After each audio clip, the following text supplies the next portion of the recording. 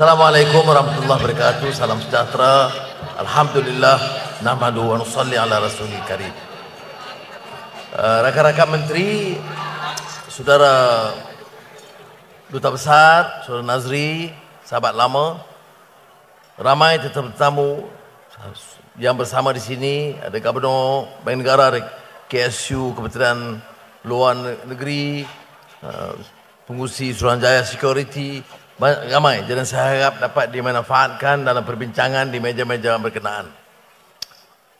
Bagi pihak rakan-rakan menteri dan perwakilan yang hadir, saya ucap terima kasih kepada Jatuh Kuasa Diaspora yang menganjurkan majlis yang permai dan mengajak anak-anak muda, mahasiswa, mahasiswi untuk bersama dengan kita.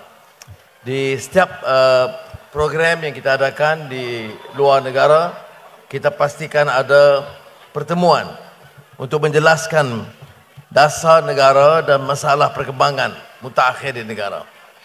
So, may I express my profound gratitude and thanks to the organizers, other the embassy, under my friend Nazri, and the various organizations for the splendid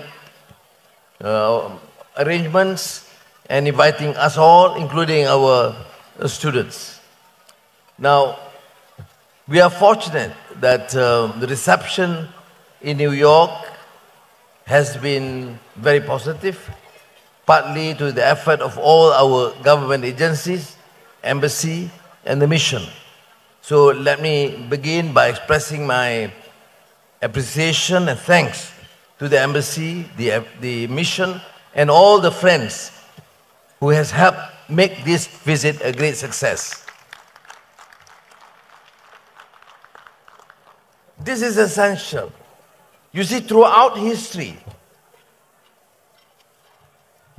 and in all societies, you would appreciate one pertinent point, that civilizations can rise, civilizations can fall. The noted Muslim sociologist Abdurrahman Ibn Khaldun wrote in his Muqaddimah, the nomadic society becomes quite sedentary in a city-state, Medina. With the esprit de corps working together, they can rise, build a new culture, establish a modern society with certain ideals to improve the welfare of the society. This idealism has helped forge this new nation. But sometimes after generations,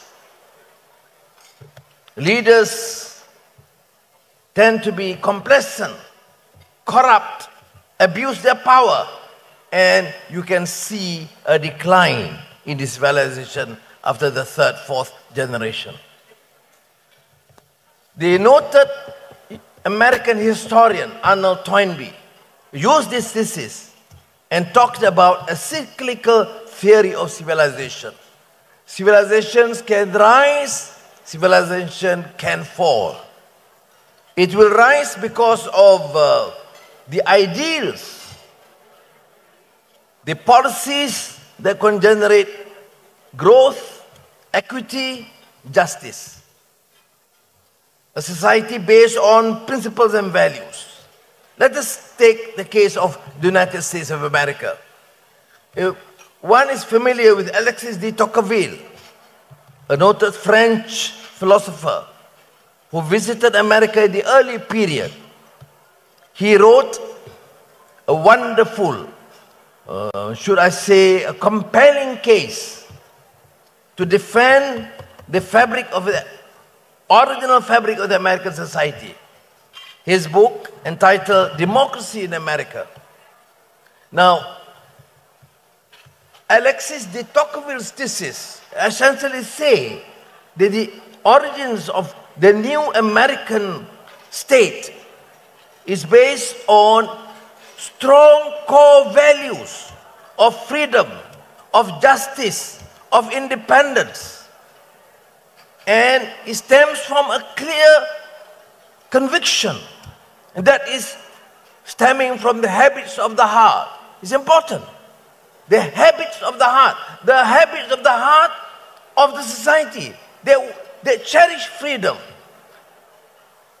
That give meaning to the state through good values.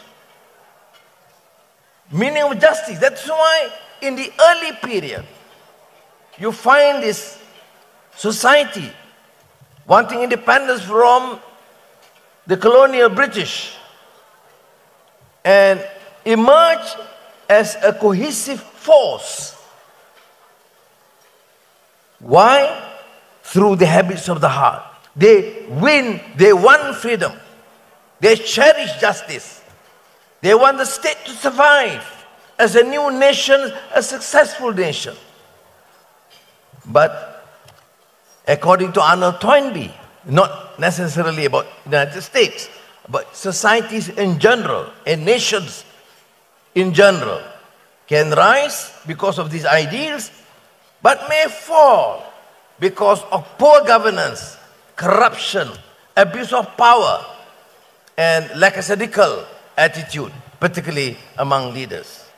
So you must remember that Malaysia is not necessarily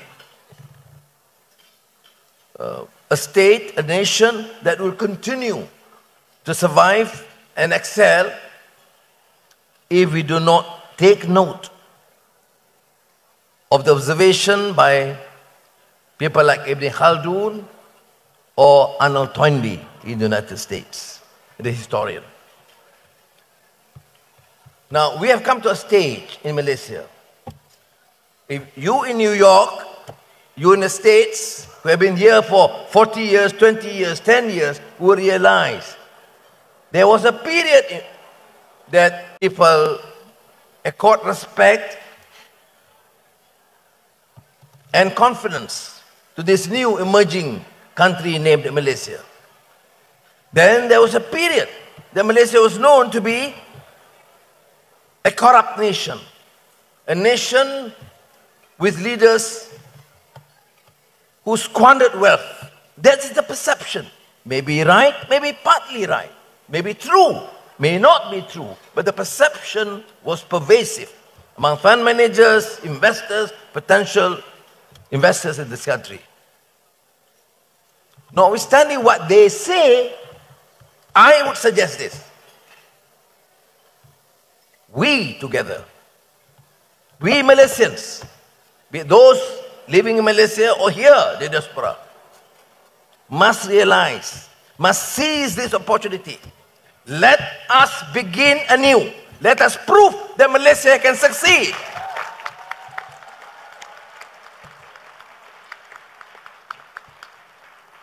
And my dream, and so is my team, is to prove a point that we, Malaysians, Malays, Chinese, Indians, Sabahan, Sarawakians, regardless, have that determination that we will emerge as a strong nation in the region.